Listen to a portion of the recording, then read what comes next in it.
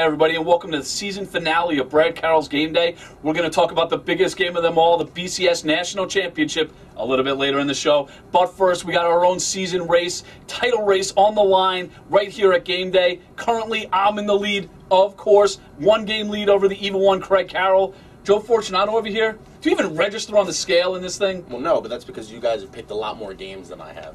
You've also you picked a lot less games, but you're still 4 games under 500 in the ones that you did pick, including an 89 bowl record. Which means that on the next 2 games you're going to pick today, I can become 1 game over 500. 1 game over 500. Guess what? I'm 18 games over 500 for the season. The Evil One's 16 games over. We're going to find out in the next 2 picks who wins the National Championship of Game Day.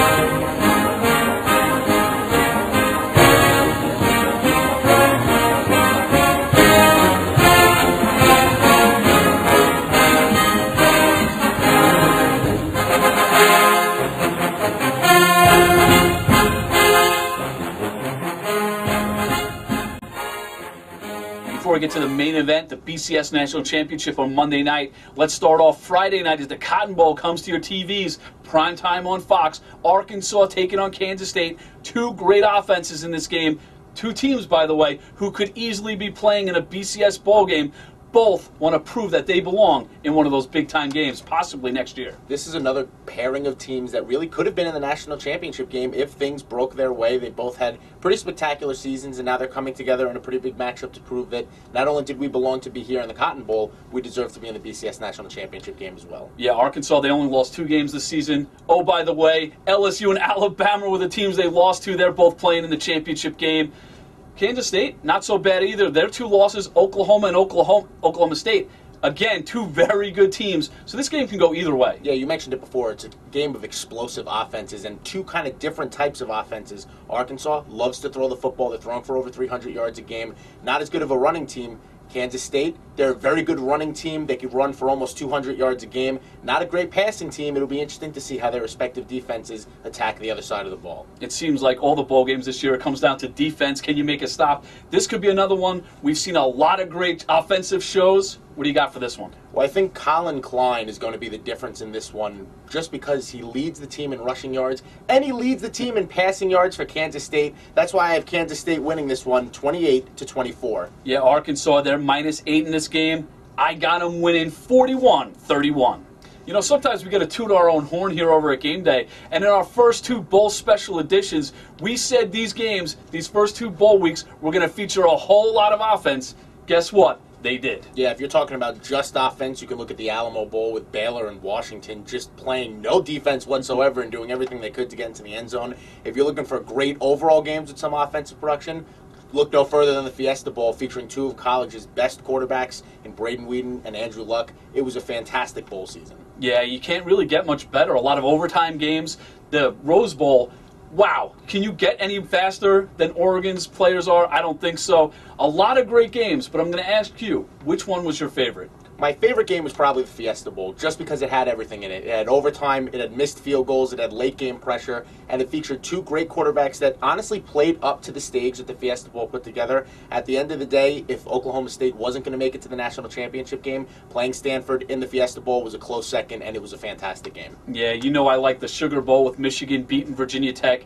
But for the best bowl game, it's a toss-up between the Rose Bowl and the Fiesta. I think I'm going to have to go your way as well. Oklahoma State, they really needed this game to validate the season. They beat a very good Stanford team led by Andrew Luck. Great game overall, and I don't think you can get better than the Fiesta Bowl. No, I really don't think you can. The college football scene is finally coming to a close, and it's been an overall solid year for the Evil One. But if I fail to overtake Brad for the season title, it will be a bitter disappointment. As for the bowl games so far this season, they have been pretty explosive, and 2 games come to mind that match explosiveness play for play. Oklahoma State against Stanford, which saw the game end at 41-38 in overtime, and for my top bowl game, Baylor, who trailed at one point 42-24, came roaring back to beat Washington in one of the best offensive showcases ever, 67-56 in the Alamo Bowl. Here's something the 2 idiot hosts can discuss after the fire goes away: the raging debate between Andrew Luck and Peyton Manning. To me, it's pretty obvious the Colts can't pass on Luck, so with that, the Colts should release or trade Manning and start Luck right away, just like they did with Peyton 14 years ago. To keep Manning at $28 million and then pay top pick money for Luck would be a terrible decision for the new GM to make.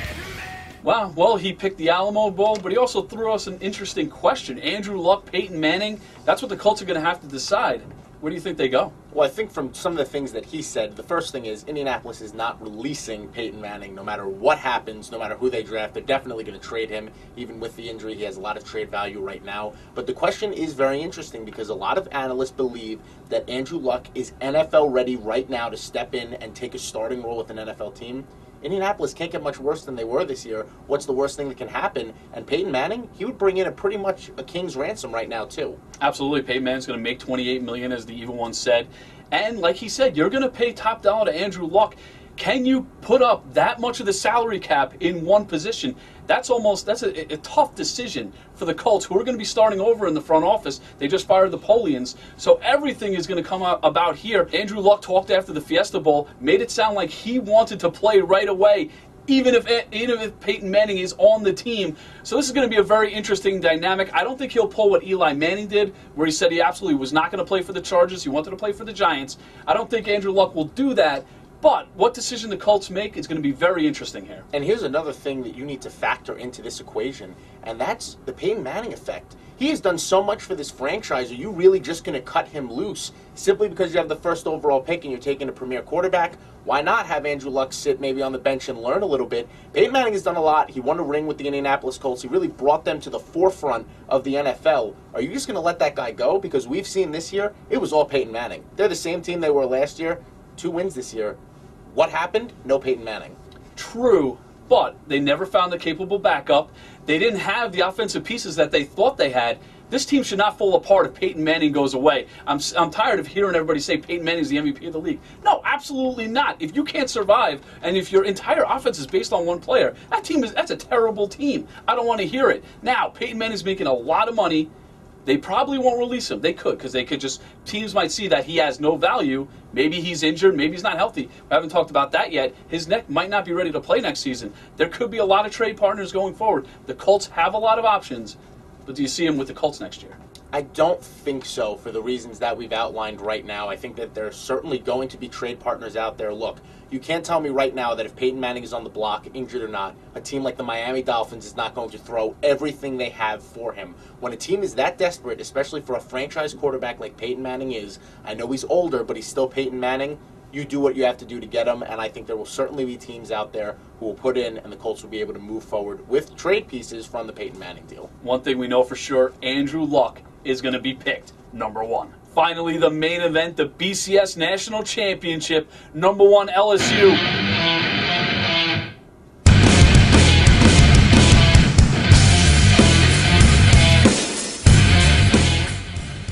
Fans, take it all in now, because this is the last time you will hear from the Evil One for quite some time.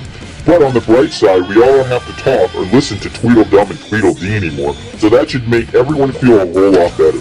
On to my pick, Kansas State +8 in the BCS National Championship game, number 1 LSU versus number 2 Alabama. For the second time, Alabama is the ridiculous favorite in this game. Yeah, I can't believe it either. Let's all face it, Alabama didn't deserve to get this second shot at LSU, but it is what it is. To me, LSU is the better team, but Nick Saban is a much better coach than Les Miles, and with this much time to prepare, the advantage slips a little bit in Bama's favor. I expect the same boring type of game, but this time Alabama comes out on top 12-10. Well, I didn't expect the Evil One to make another entrance here. Grandiose as ever, I might say. He's getting a little aggressive. I think he's stepping over the line a bit here to come in a second time, but I am actually a little bit surprised that he took Alabama in this matchup, especially because he doesn't think they belong to be in the game in the first place. But, you know, I know that there is some maybe discontent with Les Miles here on this show, but I will say that Les Miles has really proven himself as a coach this year. You can't tell me that there are a lot of games on this schedule that LSU could have lost. And Les Miles really led this team through some dangerous waters this year, including the first Alabama victory. I think he deserves to be here, obviously, and I think he's really proving that he is one of the premier coaches in the country. I have to agree with you. You know, I've been a Les Miles killer this entire show. But he's proved me wrong this year. The LSU team has proved me wrong as well. They're a very good team, the best team in the nation, I think, bar none. Alabama, very good as well. They lost that game at home. This is the rematch. It could go either way. You know, Craig said it. that they are the favorite again. It is a little surprising to me as well. Just 1 point. But this game obviously can go either way. Yeah, the scary part about this is the two teams have such dangerous defenses. Alabama is allowing 8.8 points a game. LSU is allowing 10.5. They can put up points, but against each other they can't because the defenses kind of make everything else a wash. I really think the difference in this game is going to be the special teams game because that's really the only place you can make any separation. Tyrann Mathieu, the best returner in the country in my opinion. He was a Heisman nominee because of what he did this year. I think he's going to put LSU in better field position to let that offense get past the Alabama defense to maybe put up a couple of points. Will any touchdowns be scored? Who knows? Mathieu, great defensive player, but you mentioned he's an even better special teams player. Absolutely right, Joe. He could put the team in great field position, make that offense go the short distance, score against Alabama. They didn't score a touchdown in the first meeting. You said maybe. I think they will score a touchdown here. What is your final score? I'm going to have to say that LSU wins the rematch once again, although it's going to be a very close game. I have them winning it 21-20. This is going to be an absolutely tight game. Either field goal either way. I see a field goal at the end, winning it for LSU. They win it 17-14. They win the national championship. No doubt about it. No split championship here. LSU is the pick. Well, that's it for Season 2 here of Brad Carroll's Game Day. For Evan Macy behind the camera, he's done a great job all year. Joe Fortunato, great job filling in for the retired Anthony Delicalci.